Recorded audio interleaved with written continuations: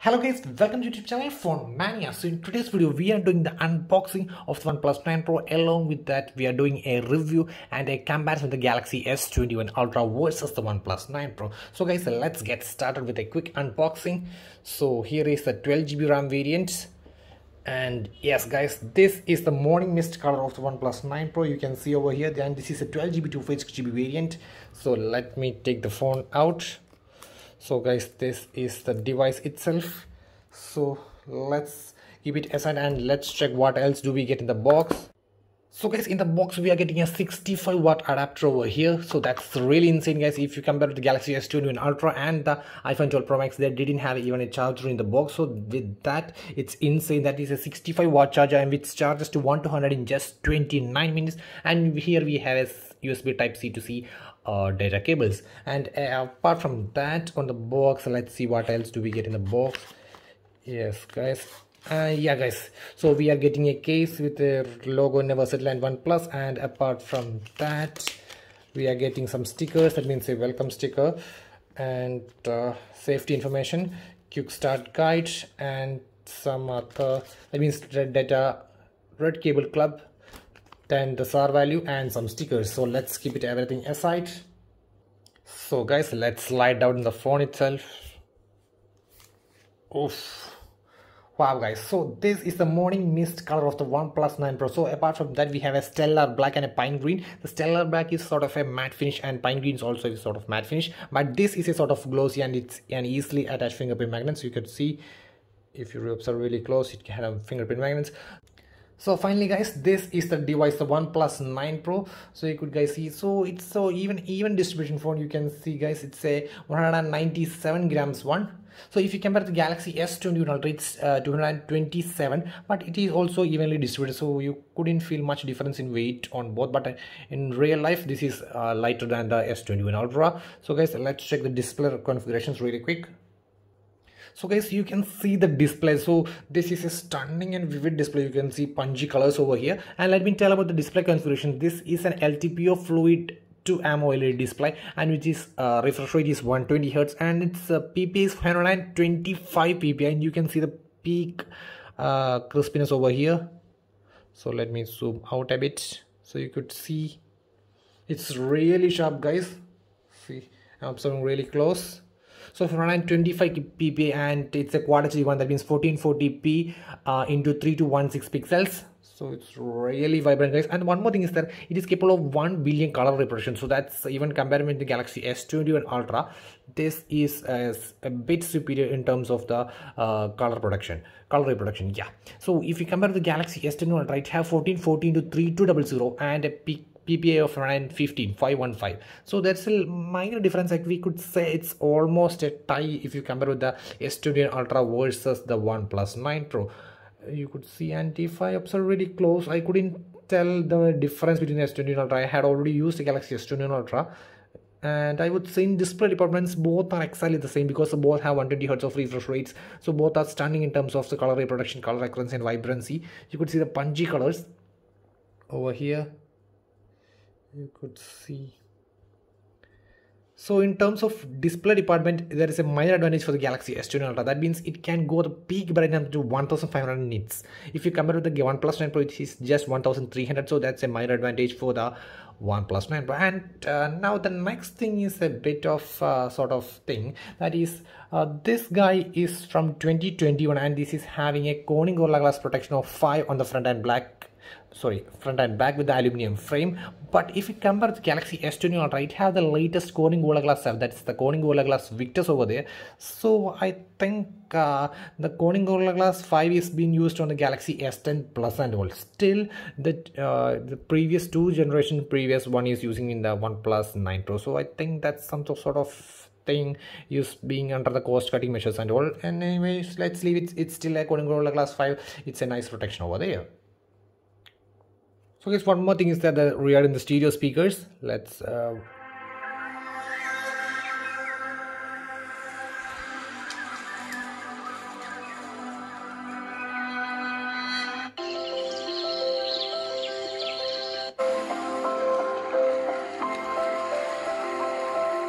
So guys, a nearly nice surround sound effect, but if I compare with the Galaxy S21 Ultra, I think the S21 Ultra does the slightly job better. So if in terms of display, I really like both because both have the 120Hz refresh rate and both have the dynamic, that means the Quad HD plus resolution almost near same PPI. So but the protection is for the S21 Ultra because of the Corning Gorilla Glass 7 over Victus on the S21 Ultra versus just Corning Gorilla Glass 5 over here. So I think that's an advantage for the Galaxy S21 Ultra, and along with that, the stereo speakers is slightly better on the Galaxy S21 Ultra. So because it's almost a type, but a minor advantage for the Galaxy S21 Ultra. Now the big game, that's a Hasselblad thing on the camera. So what is Hasselblad and how does it improve on the Galaxy, on the OnePlus 9 Pro? Actually, Hasselblad is a collaboration of about 3-year partnership between OnePlus and Hasselblad, and in my opinion, I think yes, the color calibration is done better. But if you compare the previously OnePlus 8 Pro and all, everything was perfect, but except the camera was just average. That means it's a near flagship experience. But this time it have entered the flagship category, but not even comparable to the S21 Ultra and all. So I would tell the configurations really quick. So this camera is a 48MP main camera which is capable of f1.8. Then we have an 8MP telephoto camera which is 3.3x optical zoom, and then we have a 50MP. That's one of the main favorite which is I like on the OnePlus, and that is 50MP ultra wide camera. It captures too much detail, guys, extremely too much details. I will show an example right now, and it's capable of f2.2. and then at last we have an negligible 2MP monochrome camera. That's of no use, guys. It's a sort of a color filtered camera and all. And on the front, OnePlus is using a 16MP camera, and it is using by too much. Still, it's nice, but not that is sort of a high-end hype camera and all. And if you compare with the Galaxy S21 Ultra's camera, so that's the main camera is 108MP versus just a 48MP. So you are getting too much detail in terms of main camera. That we have a dedicated 180MP mode, which the photo seems to be around 35 to 40MP. So that's just, if you zoom in too much and then crop, and then if you take a screenshot, still it's a nice quality of photo. Or if you still crop from that main 180MP photo, still you could get awesome pictures. So in terms of that, I would give a win for the Samsung. And then the next 8MP telephoto versus two 10-megapixel telephotos on the S21 Ultra, and it's capable of 100x zoom versus, that means a 10x optical versus just a 3.3x optical over here. So that's not even comparable, guys. So that's a clear win for the S21 Ultra again. And now it's the clear win for the OnePlus 9 Pro. That's a 50MP ultra wide, guys. So you won't believe that I have taken a shot which I really like. Then I will show you right now. So so guys, this was a shot, guys, and if I see, this is a 50MP ultra wide shot, and you could see everything is in perfectly in detail, guys. So if you observe over here, this is still in detail, and if you observe over here, this is still in. If I compare with the Samsung, it takes the shot at a glance, we may feel the both shots are same, but if you zoom in a bit, that's the amount of quality, that means the quantity of pixels over here is a bit less. That means even a smoothened image or something like that, because the Samsung just have a what we call a 12MP ultra wide camera versus a 50MP. So that's a clear advantage for the OnePlus 9 Pro. So it's getting too much sharp details. You can see over here even the skies and the top, the coconut trees, and everything is in perfectly in sync. So, and we are also getting a shot on OnePlus X Hasselblad over here. So that's really nice. I really like the ultra wide camera. And one more thing is that now exactly what does the Hasselblad does. Actually, the OnePlus, that means along with the Sony, OnePlus made the sensor and then allow the Hasselblad to make the color that means color calibration. So this is the after effect. So what does this is, previous Samsung phones have a much color vibrancy. If you compare with the normal phones and all, Samsung phone is too sharp in the colors. That means if the red is too red, and if the greens are deep greens and also, so same thing happens over here, guys. You could see the greens are so sharp greens. So you can see in previous generations it's a sort of a pale green and all, but in this time with the Hasselblad collaboration and all, it detects some of the normal shots and convert after the processing, it converts to a much hyped or dynamic range photo. So you could get so sharp and punchy photos. But if you compare the Galaxy S21 series, even with the Galaxy S20 or something like that, still you could get the same results over there. But now the OnePlus step up the game to this level. So I think the Hasselblad collaboration done some thing in meaning, but not worth the hype.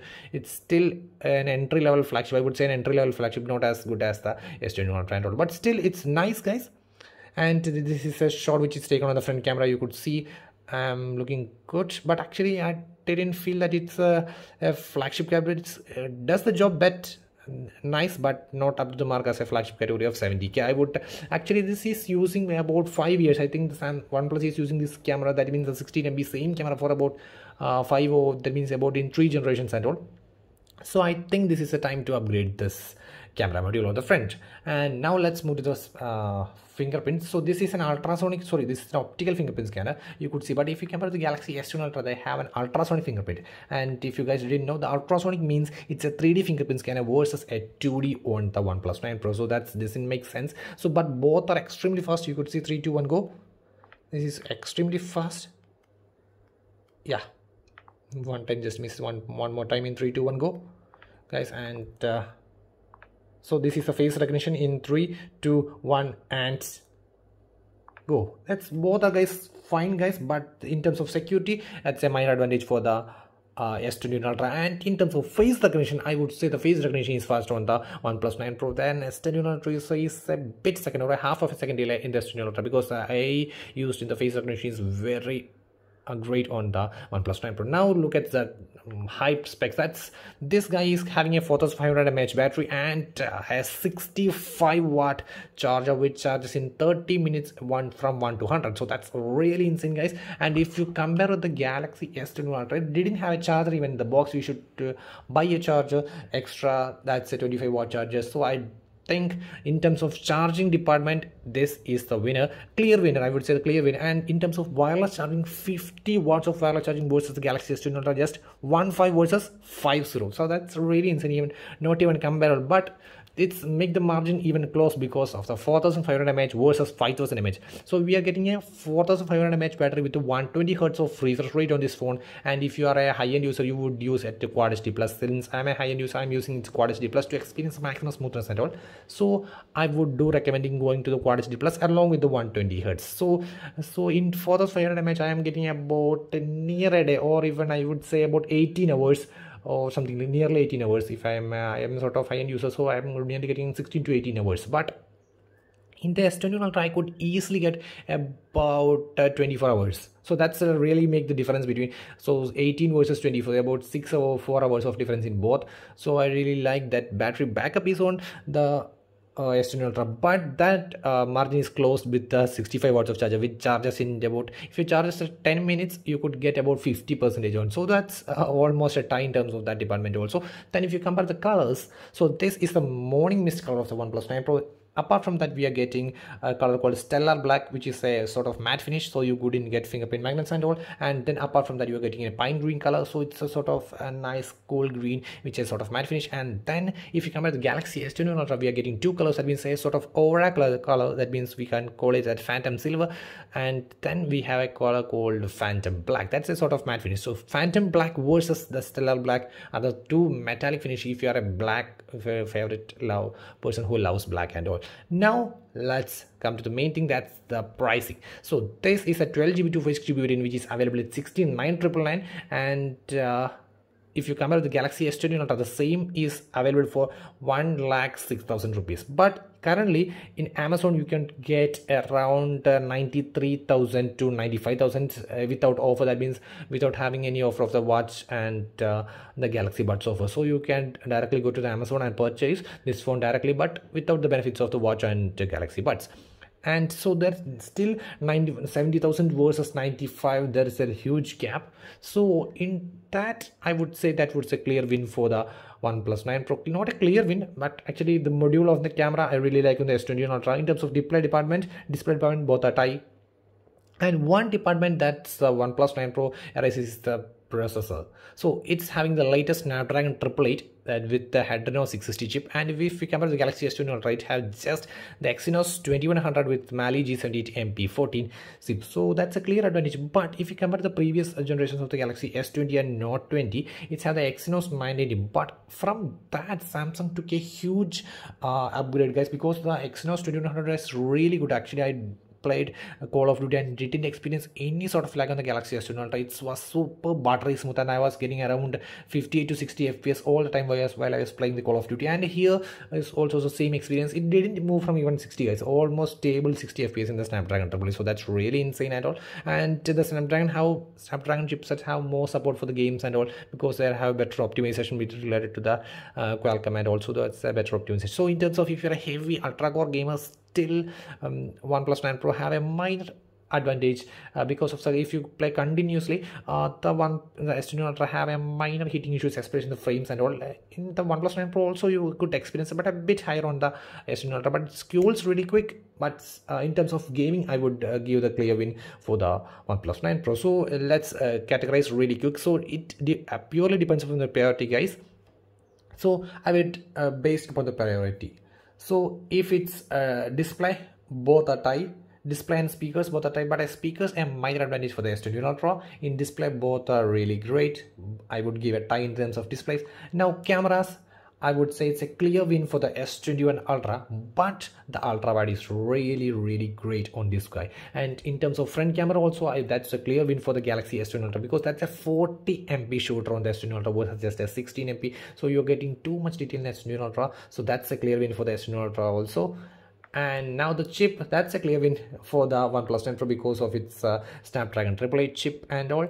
And apart from the charging department, I would give the win for the 9 Pro because of the 65-watt charge, and they are kept in the box itself. You don't need to pay extra. So I would give the charging department for this guy because of the wireless charging with 50 watts, 65 watts of charging, which could charge at 1 to 100 in just 29 minutes.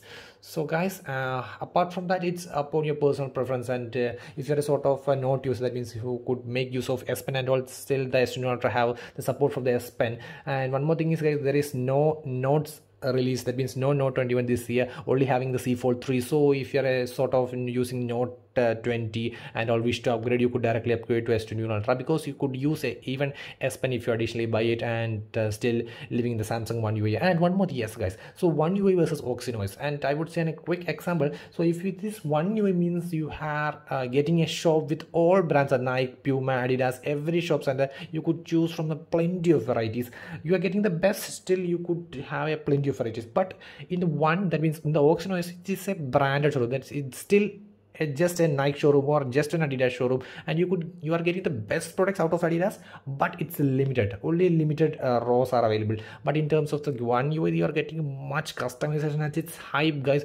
Even if you compare the horizontal lighting versus edge lighting, there is ton of customization. That means 100 plus versus 5 plus, that is 5 plus customization on the what we call on this guy OnePlus 9 Pro versus 100 plus customization in this just the edge lighting over there on the S21, that means the One UI series. So that's all regarding the unboxing, review, and the comparison with the Galaxy S21 Ultra versus the OnePlus 9 Pro.